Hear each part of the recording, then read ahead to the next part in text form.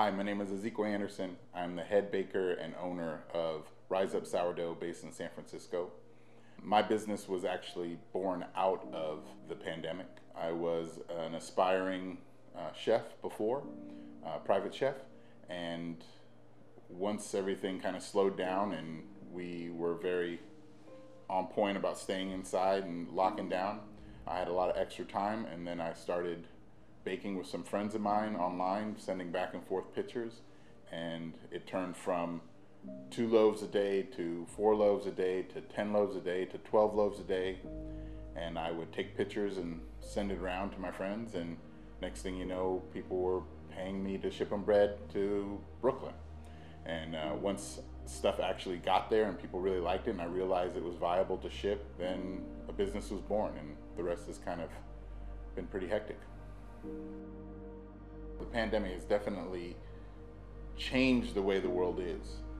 And because it's changed the way the world is, it's offered all of us an opportunity to reevaluate what's important.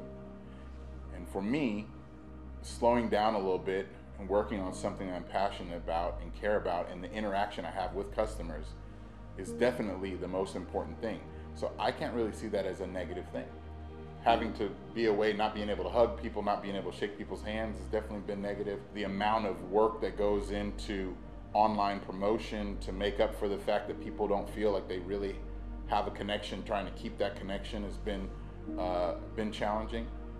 But in the truth, I feel like I am succeeding because things have slowed down slightly. I see it as a positive. I don't see it as a negative. I see it as an opportunity to pivot, to be a small player in a bigger game, but to actually offer something that people are really missing, which is involvement and connection on a smaller level, the local level, not like everyone's huge and standing in lines. I was fortunate enough to be featured in the San Francisco Chronicle, and after that, my notoriety jumped drastically. Part of that was speaking about when my family arrived, we were homeless, and I really wanted to give back, so I started a Pay It Forward program. The Pay It Forward program allows you to purchase 2 loaves of bread for a discounted rate, one for yourself and your family and another one to be donated. In order to keep up with the quantities that I'm donating at 50 and 60 at a time, we've had a lot of generosity. I need to be able to scale. The deck ovens I hope to buy with the grant will allow me to be able to serve my community and to take a step to the next level.